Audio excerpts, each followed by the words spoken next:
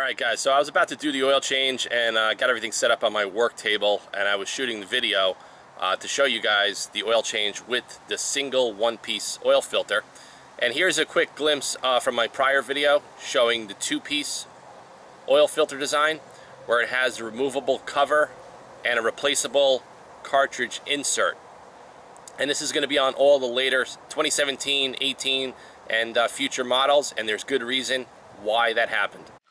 So I have it under the front K-member, as you see there, and I always use the Blitz drip pans, always on my floor, and then I have the drain pan under there. Also, get the car up to operating temperature.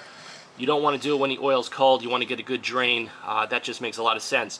So I'm going to move the camera back, and I'm going to get some gloves on, and I'm going to undo the drain plug and get a spotlight in here just to show you. So I'm laying on my foam squares, FYI. And this thing is relatively easy to get out. You just got to give it a little bit of a quarter of a turn.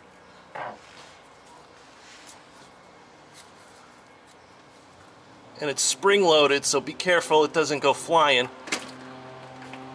And that's it. So we're going to come back in about 30 minutes and put the drain plug back in and go through the rest of the oil change for you guys.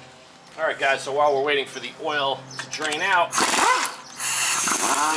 whenever you're working on your car, especially the Shelby, with the tight tolerance between the caliper and the rim, you have to be strong and lift the wheel off the car. Because if you just push it off and it drops, you're going to scratch and damage the finish on the calipers.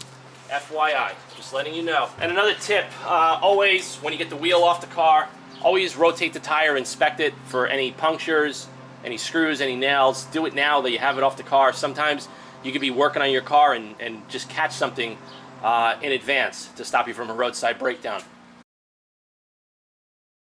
So I got a 12-inch long 3/8 extension.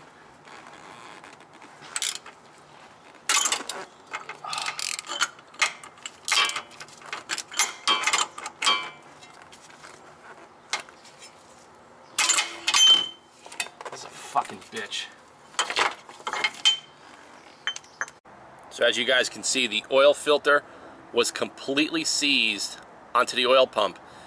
The more I tried to get it off, the more it started to crush and crush and crush. And I tried every single tool and every single technique that you could pretty much think imaginable to get this oil filter off. It looks like the technician must have torqued it down with an impact gun.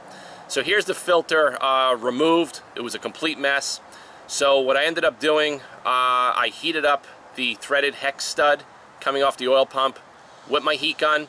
I threw my breaker bar and a hardened hex drive bit, and I was able to slowly and carefully break it free because the threads on the oil filter and the stud were galled and seized up so badly that I had to bring it over to my workbench, lock it in the vise, cut it apart, and go through the steps of fixing this. As you guys can see here, this is the unit off the car, and it was an absolute disaster. Like I said, I didn't want to wrench too hard. I didn't want to try to break anything. You have some sensors, you have the steering rack, you have a very limited amount of room to get in there with tools and aggressively get this off. But I managed to do it. Once I got this off, I was pretty much at the home stretch because I knew once I get it onto my workbench and in my vise, I was going to be able to fix this and get the car back up and running in no time. So this is the stud. Shows some damage towards the front threads. It was completely galled and the threads were destroyed. So the aluminum of the filter and the steel of the stud were completely twisted and seized from over tightening the oil filter. So I had to rethread the stud with a 20mm die. And then after I was done with rethreading the face of the die and then also cleaning up the edges on my belt sander, I locked it into my drill press and I used my Mitchell's abrasive cords to clean up the remainder of the threads on the insert and on the outside where the oil filter goes. I did, of course, a couple of test fits on the workbench. I cleaned everything up, and like I said, I made it just as good as new. Now here's the completed stud with the threads perfectly cleaned up, and there's also some thread compound that goes into the oil pump. you have to reapply that and carefully torque it down to spec.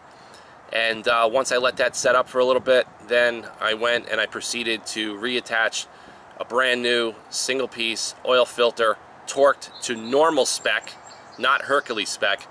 And like I said, the hell that I went through, it took me hours and hours to get this thing sorted out because I didn't want to break anything. And if I could come across a technician that caused this headache for me that day, a number of weeks ago, I think I would probably hit him with my car, because this was an absolute nightmare. And this must be a reason why Ford changed the design, because I could only imagine the warranty claims that they probably have with these issues coming back to them over and over again. So thanks for watching, and stay tuned. If you guys run into a jam ever with a seized oil filter, pick up the tools that I use, have some patience, get the filter cut off as best as you can, and try to remove it from the retaining stud at the center of the oil pump. See you guys soon. So guys, just wanted to show you guys, this is all of the tools and equipment that I have to remove oil filters in my toolbox. Some of you guys may not even have half of this stuff, but I'm going to tell you now, if you have every single tool that I show here, including the hammer and the screwdriver and the strap wrenches and all this other stuff, and you still can't get the filter off, be prepared to go through hell like I'm explaining to you in this video. So just want to show you guys have to have these tools in your toolbox. You never know who worked on your car prior. You never know what you're going to be up against one day. Be prepared, figure it out, and get it done.